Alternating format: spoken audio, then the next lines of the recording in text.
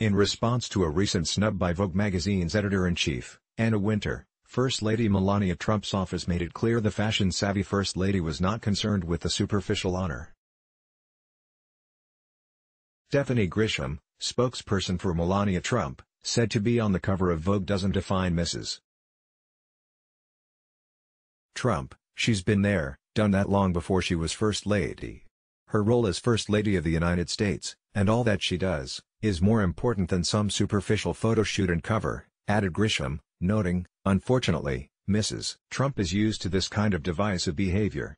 Grisham went on to state, this just further demonstrates how biased the fashion magazine industry is, and shows how insecure and small-minded Anna Wintour really is. From Fox News, Melania Trump has more important things to do than worry about her next Vogue cover. The First Lady's rep told Fox News that being on the cover of the fashion magazine doesn't define her after its editor-in-chief, Anna Wintour, implied she wasn't interested in having Melania featured in the fashion mag. To be on the cover of Vogue doesn't define Mrs. Trump. She's been there, done that long before she was First Lady, Melania Trump's spokesperson Stephanie Grisham told us on Friday. Her role as First Lady of the United States and all that she does is much more important than some superficial photo shoot and cover, Grisham said. This just further demonstrates how biased the fashion magazine industry is, and shows how insecure and small-minded Anna Wintour really is. Unfortunately, Mrs.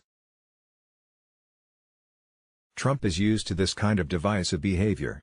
Melania's remarks come after Wintour was asked by CNN's Christiane Amanpour why Vogue features First Ladies and women leaders on its coveted cover. Amanpour failed to mention that the current First Lady, a former fashion model, has been MIA